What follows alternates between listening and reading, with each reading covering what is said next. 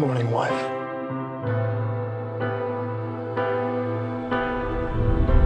Good morning, husband. Don't ask me. Mrs. Gray, look out your window. What you know is true. I'm taking you away for the weekend. I just can't believe this is my life, that I get to live with you. Oh, I love your precious heart. It meant nothing to me before you. Anna Gray's office. We wanted to welcome the new fiction editor. And we could live I bought it for us. I should have asked you first. for 1,000 years. I love it. Oh my God. Christian, This is Jim Mateo, the architect. this location is perfect. I'm going to build you a fabulous house.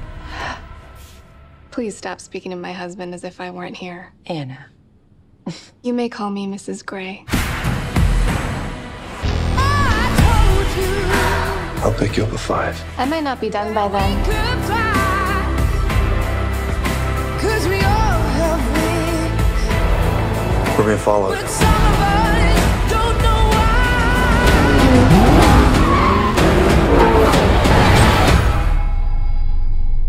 How the hell are you, Anna? Jack, what do you want?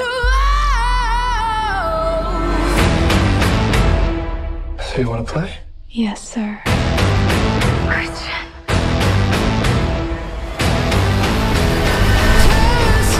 I made a vow to love you faithfully, forsaking all others, Did you sleep with her? to comfort you in times of need, and to keep you safe for as long as we both shall live.